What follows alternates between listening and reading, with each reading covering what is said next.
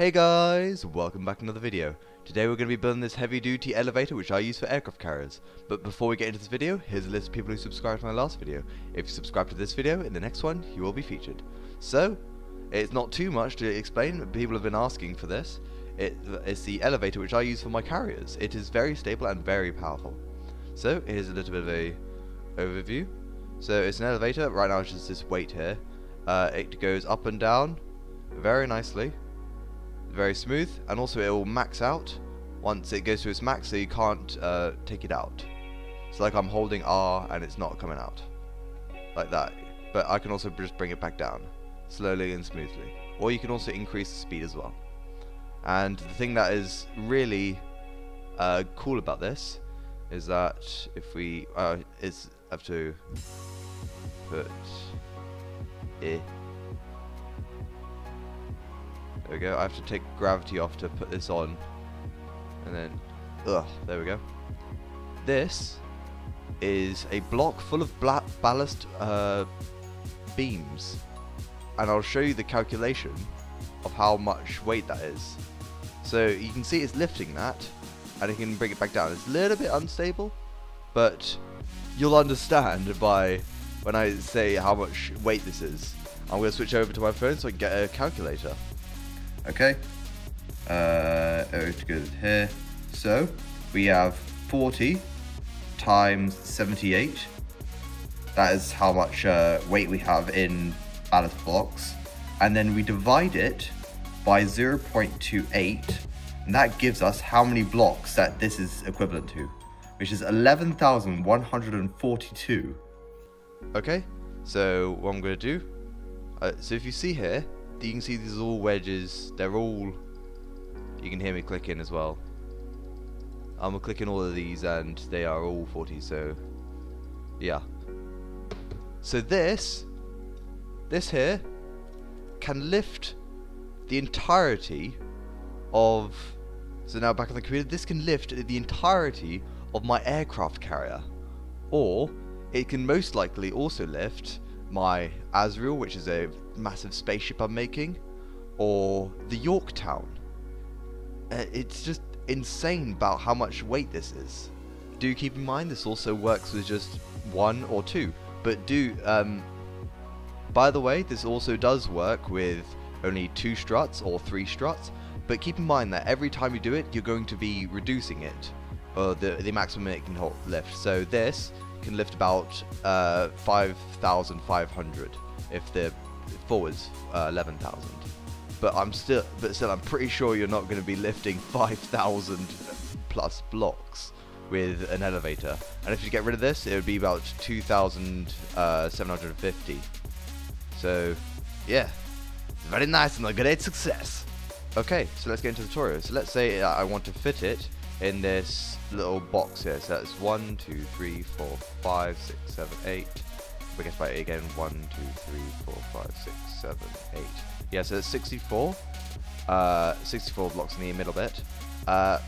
So what you do, if you want to have it super flush, you just get wedges, place them on the boundary like this,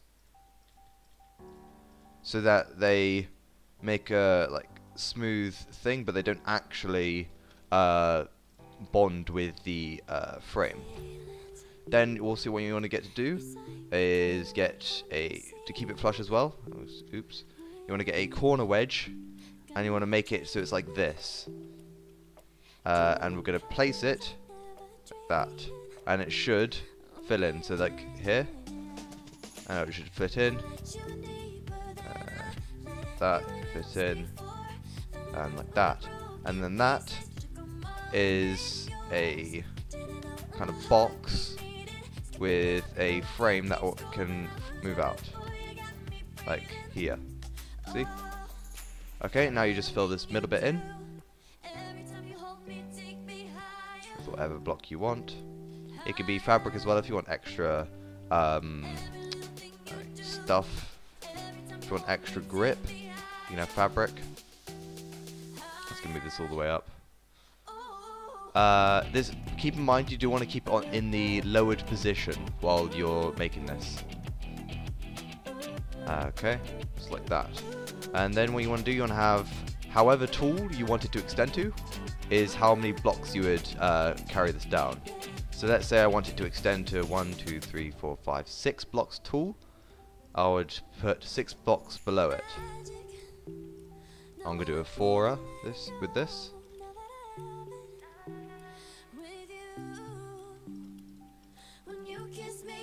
That. Okay. And then you change these to fabric. These pillars to fabric. Now what you want to do, you want to get a conveyor. F and R, you can change these to whatever keybinds you want. R will be up, so if you have it facing down, so you see the things that are trailing down, the second keybind will be what brings it up. So all you want to do, you just want to surround these. That. Make sure that the conveyor bit is going towards the actual pillar. So like if I were to do it like this, that would be incorrect because they're not actually in with the pillar. So you want to press R every time you want to rotate, so then you don't change the orientation.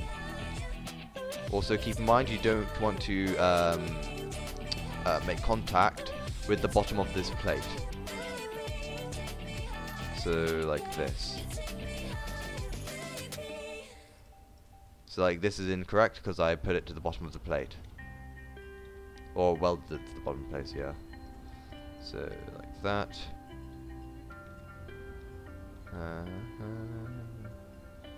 This.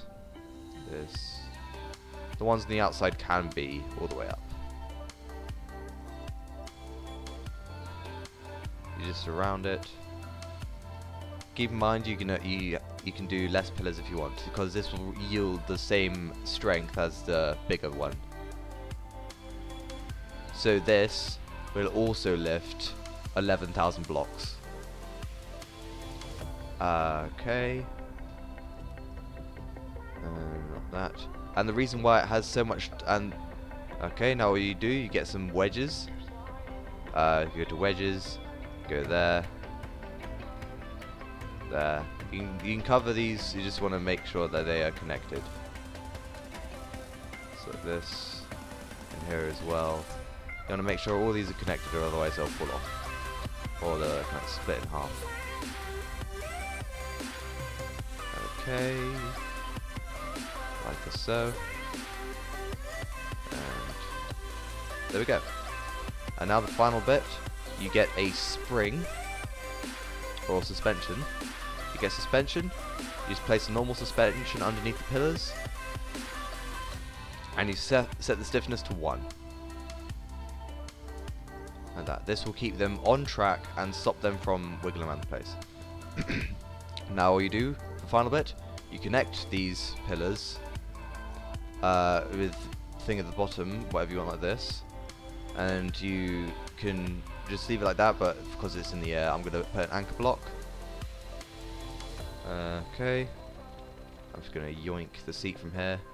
I'm going to colour this all in with 90-90-90 because it's a nice primer colour and you can see kind of what's going on. Okay, and also you want to connect these top pillars as well. It's like that. Oh, I'm not using anchor block. And also you want to connect these top pillars as well, like this. Or just connect them to the bottom of the base plate. Main part seat. Okay.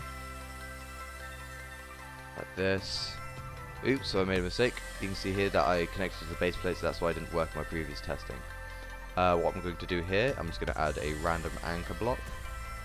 Like here. Set it to anything. This as well, 3. I'm not going to be using them. So you can see, and if I press R, it extends. And it brings it back as well. And it's very nice. So if I try extend it, it won't go any further.